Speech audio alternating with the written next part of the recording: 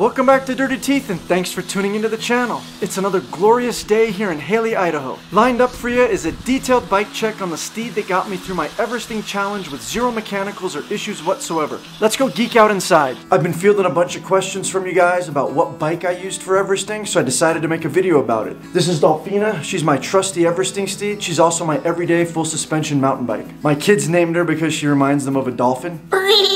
She's a Niner RKT9 RDO. RKT stands for Rocket. RDO stands for Race Day Optimized, so you can guess it. This is pretty much Niner's cross-country race bike. Dolphina is the only full suspension bike I've ever owned. I bought her specifically for long-distance, single-track bikepacking adventures like the Colorado Trail and the Arizona Trail. Real quick, if you haven't watched my other videos of actually Everesting or my nutrition and hydration plan, I'll put a link to those videos in the description below. My Everesting climb was the gorgeous Trail Creek Road in Sun Valley, Idaho. It consisted of 1 mile of pavement before 3 miles of gravel. The obvious tool of choice for Rebecca Rush and others Everesting the same climb were ultralight gravel bikes. If you follow this channel, you might know that I also have a Salsa Cutthroat, which is basically a beefy gravel bike and would be perfectly suited for this mission. So why did I choose to use a full squish mountain bike that's obviously heavier and less efficient? As I mentioned, I've got some upcoming single track bikepacking adventures, so I really wanted to see how she'd perform with long days in the saddle and lots of climbing. I've never really been on her for more than 3, 4, 6 hours at a time. Otherwise, yeah, a 20-pound gravel bike with 45 or 50C tires would have been ideal for my route. So would lightweight road shoes instead of my heavier bikepacking shoes. But this goes to show you, run what you brung. You can Everest with any type of bike or any type of gear. Don't let that stop you. Boom, almost forgot to mention, I just got my Everesting gear in the mail from the Hells 500 crew out in Australia. Got my sweet cycling cap and my gray striped socks.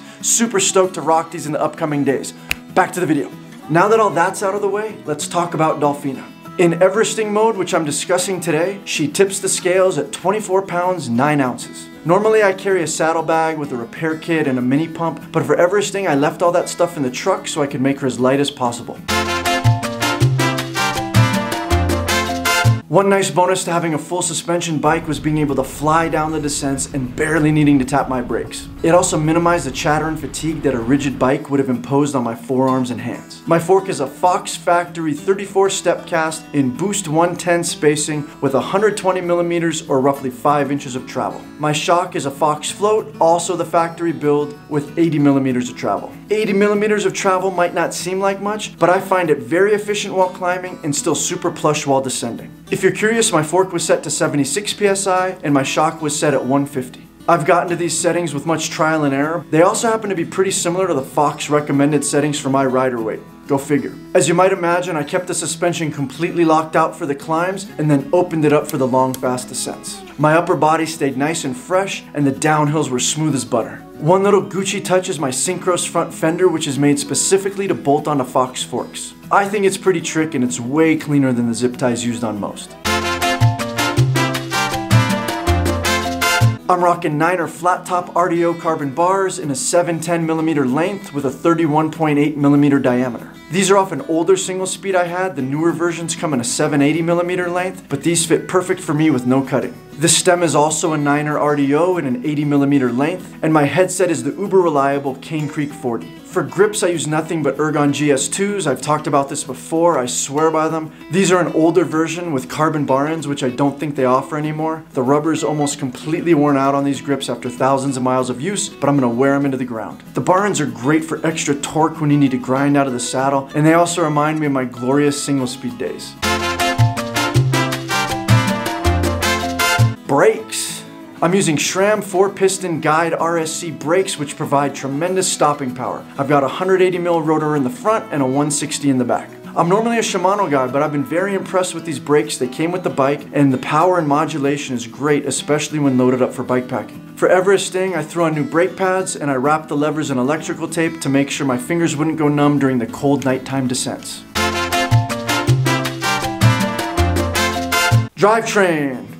My drivetrain is a 1x, it's 12 speed, and it's a mashup of SRAM, XO, and GX Eagle parts. The bike was spec'd with all XO components. I ride a bunch, and the XO cassettes and chains are very expensive, so when I had to switch them out, I went to the cheaper and heavier GX versions. I do notice the extra weight of the GX cassette, but it's reliable and it's so much cheaper. The cassette is 12 speeds and has a nice wide 10 to 50 tooth range. Although SRAM just came out with an extended range 10 to 52 cassette, that might be the ticket next time I have to swap it out. But they also claim you need the new derailleur for it, so I might have to test that theory out. I digress, that's another video. I normally ride with a 32 tooth oval chainring, but for Everesting I wanted a little more granny gear for peace of mind, so I switched to a circular 30 tooth that I had lying around. Luckily I never needed to use the granny gear, I always had at least 3 or 4 gears to spare. I'm happy with the 30 tooth and I'll keep it on until I wear it out, but once it's done I'll switch back to an oval ring. The bottom bracket is a SRAM Dub Press Fit 30 which came with the bike. I've mentioned it before, I think of these bottom brackets as kind of disposable. They're pretty crappy, but they're also cheap. While Everesting I had no problems with the bottom bracket, no creaking, no issues like that, but since then it started to creak and I had to replace it.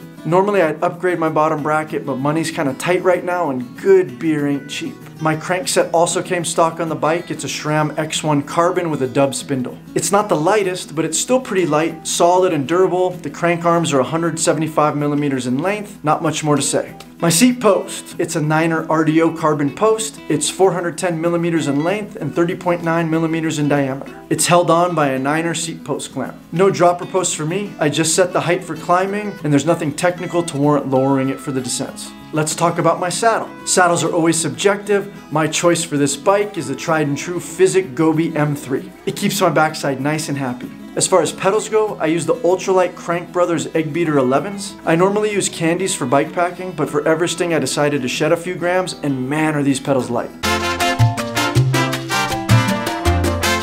I love the wheels I built up for this bike. They're strong, reliable, and lightweight. I use Stan's Crest MK3 rims laced to Industry 9 Torch hubs. The drilling is 32 hole and the spacing is Boost 15 by 110 in the front and Boost 12 by 148 in the rear. I used Wheelsmith double butted black spokes and plain Jane silver nipples, except for a couple blue ones I used on either side of the blue i9 valve stem. I switched out my beefier everyday tires for Continental Race King 2.2s, which normally live on my Salsa Cutthroat. I set them up tubeless with orange seal. These tires are light, have minimal rolling resistance, but still offer great traction. I used the exact same tire on the Tour Divide, so I'm pretty intimate with them. Since this ride was mostly gravel with a little bit of pavement, I set tire pressure a little higher than I normally would. I went with 28 PSI in the front and 30 in the back. I don't use a cycling computer for everyday riding. I normally just use the Strava app on my phone, record it, and peep it out later. But for Everesting, I wanted a backup way to record my ride just in case my phone died or there was some kind of malfunction. So I'm out on my Garmin eTrex 30X, which is normally reserved for bikepacking. It's a little overkill, but it was nice eye candy to see how much elevation I'd gained throughout the ride. It also helped with some of the boredom and monotony. I knew I'd be riding in the dark for at least 6 hours and maybe more, so I needed a reliable handlebar light and helmet light. On my helmet was an exposure joystick, and on my handlebars I used the Lazine 1100 XL. Both are USB rechargeable, and I kept some cache batteries and cables in my truck just in case. I also had my Phoenix LD22 battery-powered light as a backup in my truck as well. When I was climbing, I'd conserve juice by just using the handlebar light on low power. When I hit the descents, I'd put both lights on full power. Boom. During the day, I let the lights charge in my truck just in case I had to go back into night. Never did, and it all worked out well. I also used a red blinky light in the rear to stay visible during the night lapse. It was a Portland Design Works Ather Demon USB rechargeable, worked great. It's a tight fit in the triangle to fit a water bottle, so I really like the Lazine side-loading water bottle cage. It's way easier to get my bottle in and out than using a traditional cage. 24-ounce bottles barely fit, so I prefer to use a 20-ounce bottle because it can slip in and out easy. I use the right-handed model because that's easier for me, but they make it in 2 versions. This bike has bosses on the down tube for another bottle cage, which I normally use, but for Everesting I just wanted to stay minimal and 1 bottle was all I needed. Strapped to my handlebars is a Revelate feed bag. I needed to eat a bunch and very often, so the food needed to be easy to get at. Normally I would have used a gas tank for this, but it's currently mounted on my other bike and I was just too lazy to swap it out, but that would have been a little more convenient. I also have a bell, which is great for announcing your presence on trail, but for Everesting it was great to use as more of a cowbell for cheering on other riders as we passed each other on the route. Woohoo! Oh my gosh, that was a mouthful. Thanks for hanging into the end. That was my Everesting bike check. I have fresh content coming out every week. If you haven't subscribed to the channel, please consider doing so. Feel free to punch the like button and chime in the comments down below. Until next time, ride bikes, drink beer, live happy. Thanks so much for squeezing dirty teeth into your busy schedule.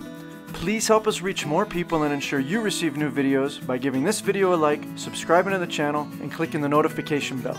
Until next time, ride bikes, drink beer, live happy.